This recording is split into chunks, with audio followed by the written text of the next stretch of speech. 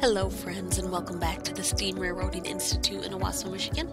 Today, we're sharing a special behind-the-scenes look at the teamwork and care that went into the recent repairs of our beloved steam engine, the Pierre Marquette 1225. Justin Hamilton, the CMO here at SRI, joins us and gives us all the details. From tiny parts to big components, our crew worked together to make sure she's safe, strong, and ready for more adventures.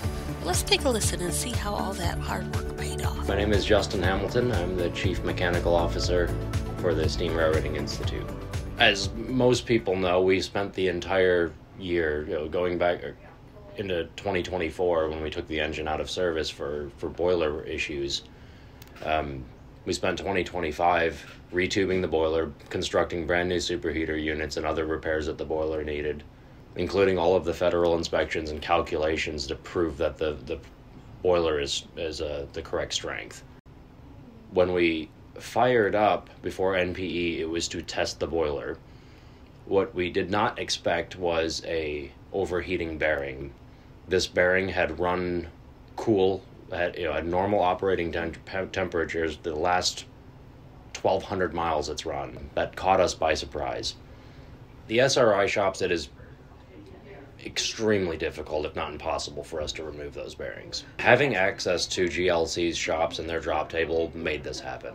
We would not have been able, the first time the bearing overheated, we used GLC's drop table to lower the axle away from the bearing to inspect the surfaces, and they didn't look terrible. We polished them up and put it back together to return the engine to service as quickly as we could, and it still overheated. So now we knew there's a bigger issue with the shape of the bearing or the geometry. The bearing wasn't getting the oil it was supposed to be getting. Something on that bearing was wiping the oil off. So we took it back to GLC, dropped the wheel out entirely, removed the entire bearing box and bearing, which this assembly weighs 450 pounds. Even with a drop table, that's difficult to do, because the driving wheels on 1225 are too tall to actually transfer on their drop table, so all we can do is lower it straight down. Then we have to figure out how to get this 500-pound box out from underneath the engine and hoist it into the air and back to our shop where we can machine it. While we have Morse taper tooling, we didn't have a boring bar that was the correct size for the bearing that we had to cut, so we ended up making that in-house. And precision-wise, where that bearing is bored affects the tram of the locomotive, or otherwise where the correct spacing and alignment of the axles compared to the frame of the locomotive. The axles must be parallel to each other and the correct spacing from one axle to the next. In 2023, we made these adjustments during the running gear rebuild by replacing the shoes and wedges in the frame, which are bronze bearings that are in front of and behind of the bearing box. We still had records from that running gear rebuild that was done through FMW of the calculated center line of the bearing. We referenced the bearing box based on the shoe face, and we knew that it was 8.127 inches from the shoe face to center line of the bearing. We set the box up in our boring mill so that it was square width-wise, and then indicated off of the table and raised our boring bar so that its center line matched that original dimension. We were within a 0.5 accuracy there. Well, from my hours of service records, we had 94 hours into it. That was just my time. We also had volunteers and other staff involved. Cumulatively, we're probably looking at 400 to 500 hours for this second fix. This is not including the first time we tried to polish the bearing and put it back into service. And this happened over a 4-day period, 5 days. Yeah. So a lot of the modifications that we make to the locomotives, they're based on the original design, but constructed with the technology we have available today.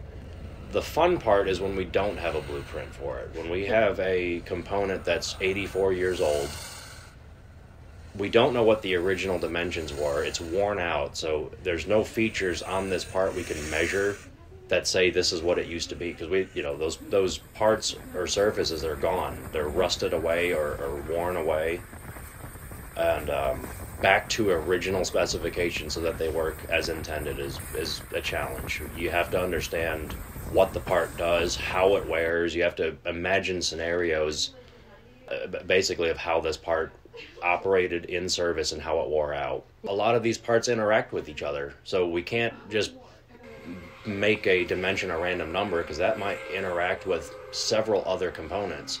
So there's a lot of cross-checking. If we make this part such a thickness, does everything else that works with that part still function as intended?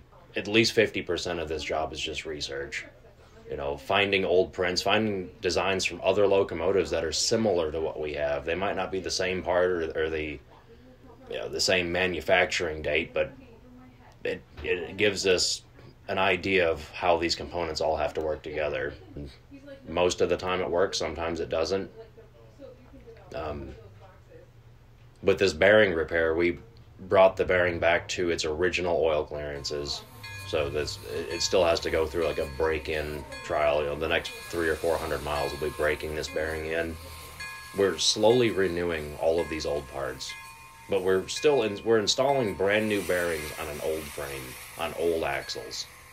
Little by little, we're working through all of these little quirks, and we're also getting very good at keeping records. Any part or component that we manufacture new comes with a CAD drawing and a 3D model. So if there's one thing from Santa that we could get, it would probably be to get off of a dirt floor shop and get an inspection pit where we can look at some of these bearings better and hopefully find some of these defects before they become problems.